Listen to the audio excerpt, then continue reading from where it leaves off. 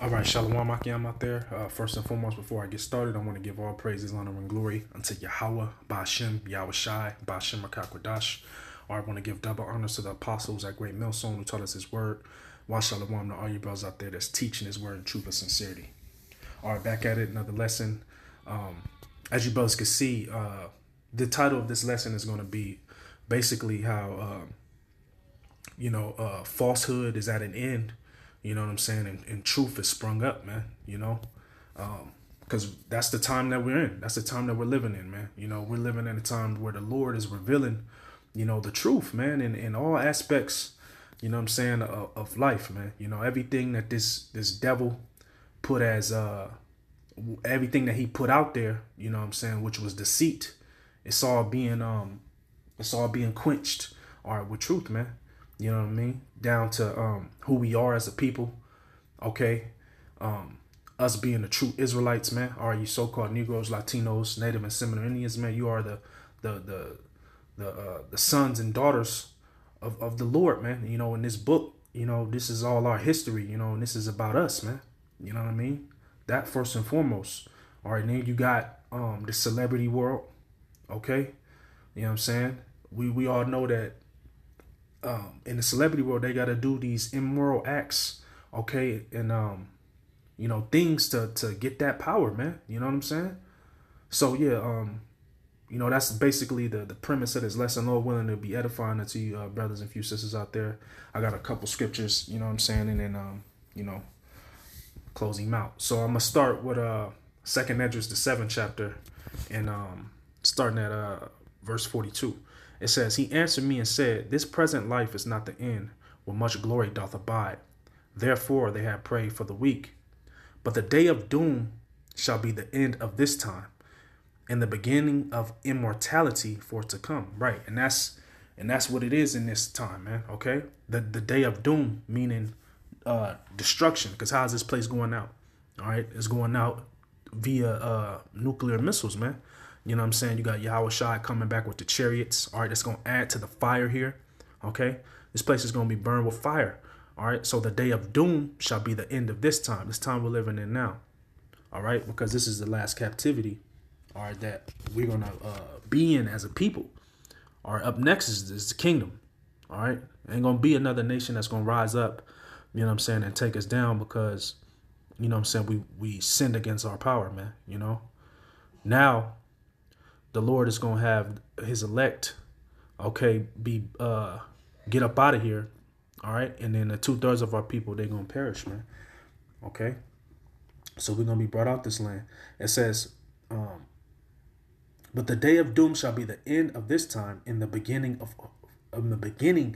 of the immortality for to come. You see? It made me think of this scripture real quick. Let me grab this in Jeremiah. What's that, 16? It's like it. I think I spelled that wrong. Jeremiah 16. Let's get that. You know what I'm saying? Because immortality meaning not prone to die, basically, man. You know what I'm saying? And when we get those new bodies, that's what it's going to be. Okay? I'm going to start here at Jeremiah 16 and 14. All right, it reads, one second. Okay. It reads, it says, Therefore, behold, the days come, saith the Lord, that it shall no more be said, The Lord liveth, that brought up the children of Israel out of the land of Egypt. Right, talking about the time of Exodus. You know what I'm saying? So let me put this Jones on do not disturb real quick. Let me put this Jones on do not disturb real quick. All right, so it says, Therefore, behold, the days come, saith the Lord, that it shall no more be said, The Lord liveth, that brought up the children of Israel out of the land of Egypt. Right, talking about the time of Exodus where the Lord got us out of there, okay, from Pharaoh. We was in captivity then, okay, under the Egyptians, all right.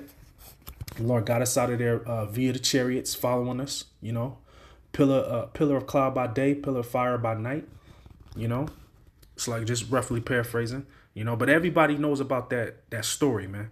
You know what I'm saying? Okay, so it shall no more be said that about that story, Verse 15. But the Lord liveth that brought up the children of Israel from the land of the north. Right here. Okay. North America, man. All right. Where the Lord, this is where he gonna get us, man. This is where the great destruction is gonna be, and also the great deliverance, man. That's going back to second Esdras, all right, going to that immortality, man. You know, because at that point, you know what I'm saying, it's ruling time. You know what I'm saying? New management officially under the whole earth, man. All right. And we ain't gonna no more die. You know, we ain't gonna no more sin. Okay. So that's that time of the beginning of immortality for to come, man. You know, that's the start of it. All right. It says, but the Lord liveth that brought up the children of Israel from the land of the north and from all the lands whither he had driven them. Right. Because the elect is scattered. Okay. Throughout the four corners of the earth. So you got brothers over there in, you know, Europe, you know what I'm saying? Australia, you know, the four corners of the earth, man. The elect is there, you know what I'm saying? With their families. All right. Including the 1/3, man. All right. It says, And I will bring them again into their land that I gave unto their fathers. You see? So that's the part of that beginning of immortality for to come. All right, let's go back to 2nd Esdras 7. 2nd Esdras 7. In 43. It says, but the day of doom shall be the end of this time, and the beginning of immortality for to come, where corruption is past. Okay? And this time, it's a lot of corruption here, man. All right? And due to the so-called white man ruling, which is Esau Edom. This is his kingdom, all right? And it's ran off corruption, ran off of lies, all right? A lot of murder, you know what I'm saying, and death, man. You know, that's how he got this land, okay? Where corruption is past, intemperance is at an end, all right? Intemperance. Let's look up that word if we can, man. Let's go to Google. Intemperance.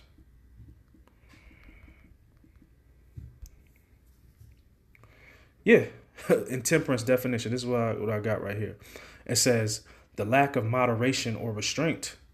You know what I mean? Excessive indulgence, especially in alcohol, overconsumption, overindulgence, and that's what America breeds off of, man. Okay, do as thou wilt. You know what I'm saying? Whatever you feeling, do it. You know, everybody is caught up in their own lust. You know what I mean?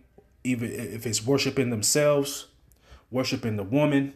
You know, our people are really into worshiping this money, or which ain't really money. You know, worshiping all type of shit, man. You know, our people are into everything under the sun. You know what I'm saying? When it comes to these idols and these other gods, you know what I mean? So all that intemperance is going to be cut off, man. You know?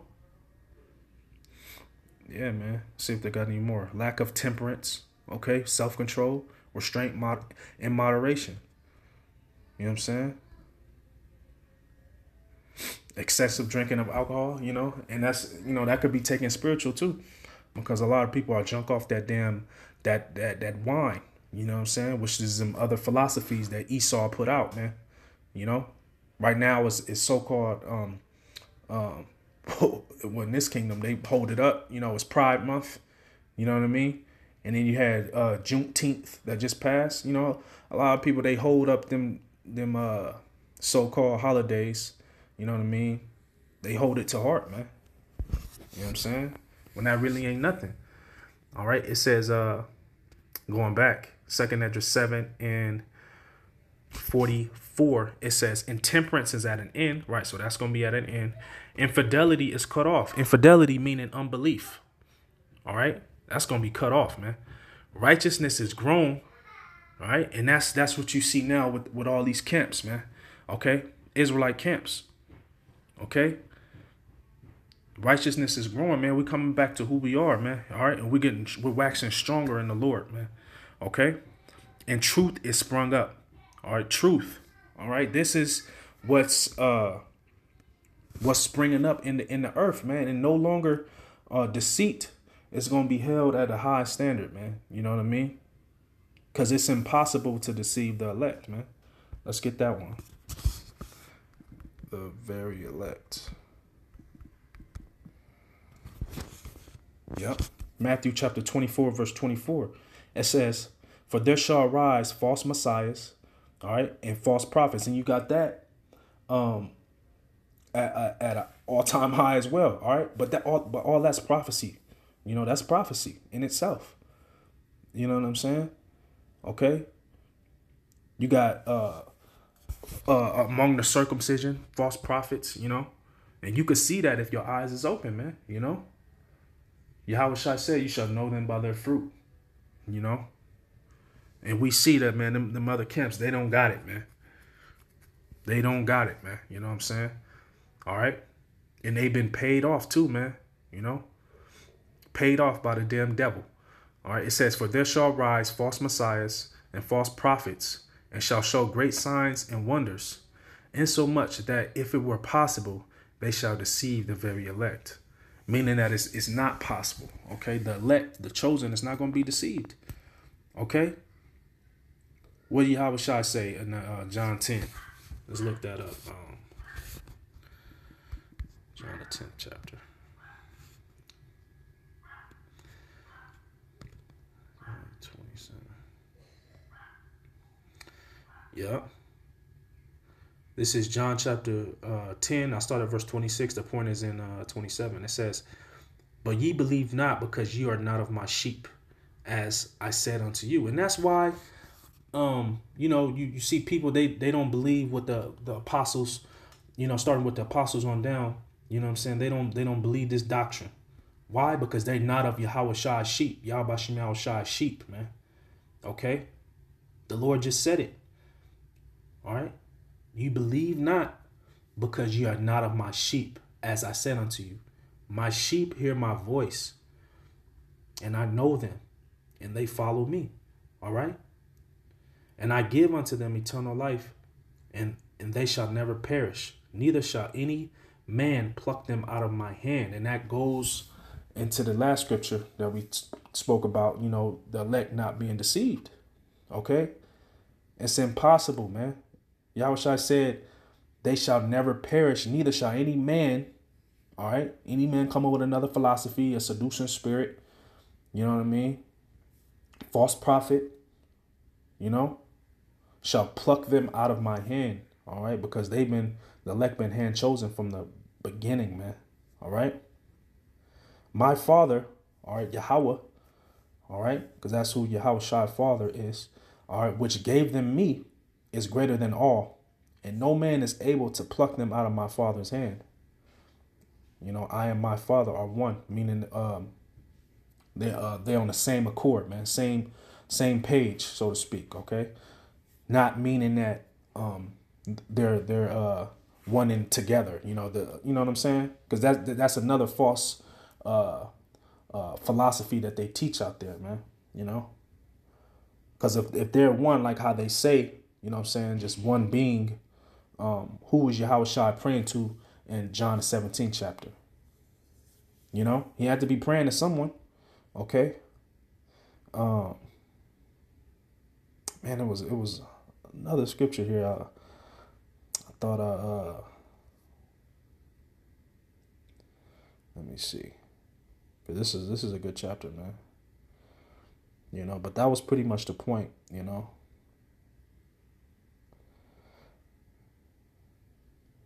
Let me see. I thought Yahweh said other voices they would not hear. You know.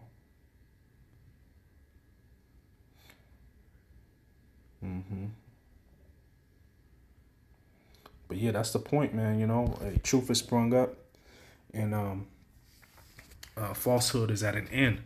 Okay, you know. But that was pretty much the point of this lesson. Just like a quick hit. You know what I'm saying? Something I was thinking through the spirit. You know, Lord willing, this lesson was edifying unto you, brothers and few sisters out there. You know, closing it out. Want to give all praises, honor, and glory unto Yahweh, Ba'ashem, Yahweh Shai, Ba'ashem, Rakakwadash. Our double honors to the apostles, our great millstone who taught me this word. Why Shalom to all you brothers out there teaching his word in truth and sincerity. Stay up, brothers. Shalom.